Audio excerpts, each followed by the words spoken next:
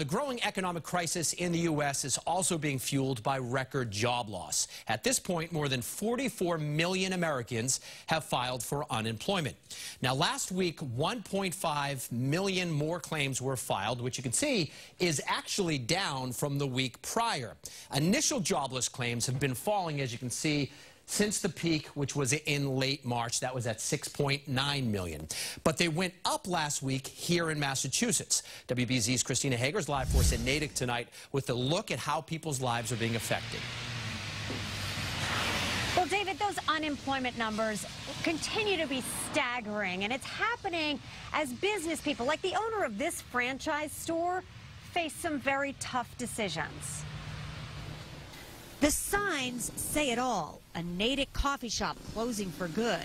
A Saugus diner shuttered after 7 decades. The Four Seasons Hotel in Boston announcing it's cutting about half its staff. And here on Massachusetts Avenue, a closeout sale at what might be the quirkiest store in the city. My mom and dad started in the 40s. Dorothy's costume boutique has stood the test of time. It's just not right. It just stinks. It took the coronavirus to take this institution down. And I'm looking at the forecast for sales going forward, and I don't see anything. There's no ball games and no concerts, no parades, no festivals, no nothing. This as Massachusetts reports the first jump in unemployment claims in several weeks. 44,732 people in the Bay State filing for unemployment insurance last week.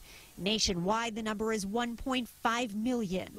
And Boston College economist Robert Murphy says it's the small businesses that are the engines of job creation. To the extent that we now end up with small businesses going out of business, not being able to make it go down the road, we're going to see, I think, concern that we won't have these employment opportunities for people to go back to. This honeydew store in Natick is one of them. I can't make, money, or I can't even pay the bills, so that's why I made a decision to close the shop. The last cup of coffee to be served here this weekend. Look at that.